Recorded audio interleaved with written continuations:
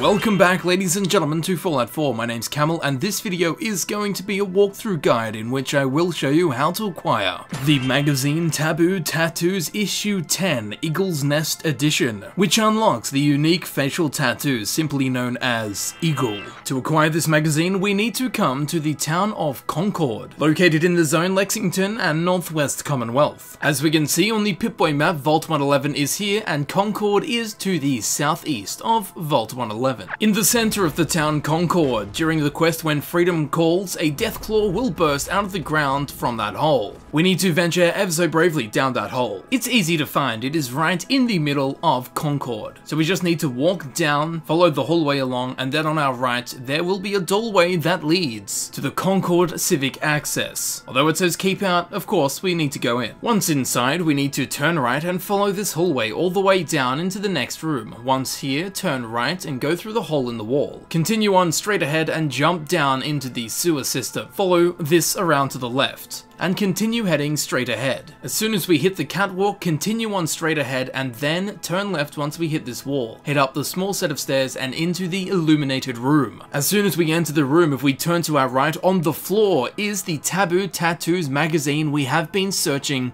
core. And when we pick it up, Taboo Tattoos, you've collected an issue of Taboo Tattoos. Permanently unlock a new facial tattoo. As we can see down the bottom, it is the Eagle's Nest edition. Now that we have the tattoo, we need to head to the Diamond City Market, which of course is inside the walls of Diamond City. Once in Diamond City's market, we will be heading to the Mega Surgery Center. As soon as we enter the center of the market, if we turn to the right, it is the first building there on the corner. We need to head through this red-orange door. Once in here, head down the stairs and you will find Doc Crocker. Just a quick tip, if Doc Crocker is dead for whatever reason, Dr. Sun will take his place. So upon talking to whichever one is the current surgeon, you can pay 100 caps to get your face changed. Once sitting in the surgeon's chair, we need to go to extras and then to face tattoos. And there it is right at the top, Eagle. And here is the unique facial tattoo, the Eagle out in public, although not really facial, more necktial. It does look kind of goofy or cartoonish, and I feel like they could have made it a little bit bigger so it actually looked like a real-life neck piece, instead of a Cartoon Network character. Unfortunately, this tattoo doesn't make your character any more talented. You will have to spend more time on your knees now that you're a bird of prey. Scarily, we now are more susceptible to bird flu. If you do get it, be sure to immediately seek out treatment. However, we really cannot afford to become sick. If we do, the guards will be all over us.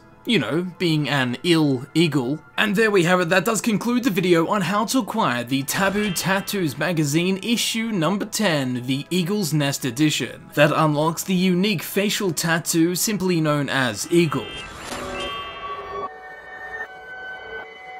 I've been Camel, and I'd like to thank you very much for watching. I do hope that this video helped you in some way in acquiring this magazine. If you would like to see other Fallout 4 guides and walkthroughs, please feel free to click on the playlist button on screen. This of course will take you directly to my Fallout 4 guides playlist, where you can select the videos you wish to watch freely. Or you can check in the description, where it will be frequently updated with links to new Fallout 4 guides that I upload. Once again, I would like to thank you very much for watching, and I will see you very shortly in the next video. I'll see you there.